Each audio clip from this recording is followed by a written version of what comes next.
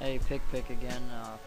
I've had some people asking me how I get my mouse cursor and everything, so first off I'll show you the cursor itself, the one that I'm using, and the reason as to why no one else has it, or have you seen it in any other videos, is because I made it myself from Axialis Cursor Workshop, and well, it's a pretty neat little program. I'll show you.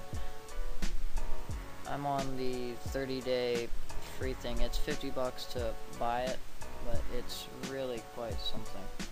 You can go everywhere. I've got mine set up a little different only because I've been messing with it, but these are the ones that I've created, and like crosshairs right here.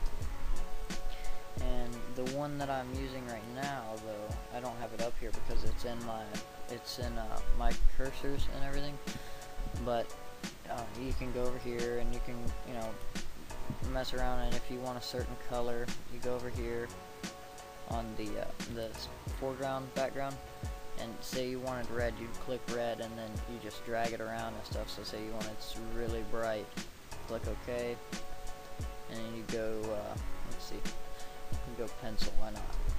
It just, you can doodle around, you can make it anything you want. So, and yes, if you're thinking what I'm thinking, you could make that if you really wanted to. Friggin' perverts. No, I'm just joking. But anyway, let's see, what else can you do? You can cut certain pieces out, move them around, stuff like that. The main one that I've made, though, like an actual good one, is right here.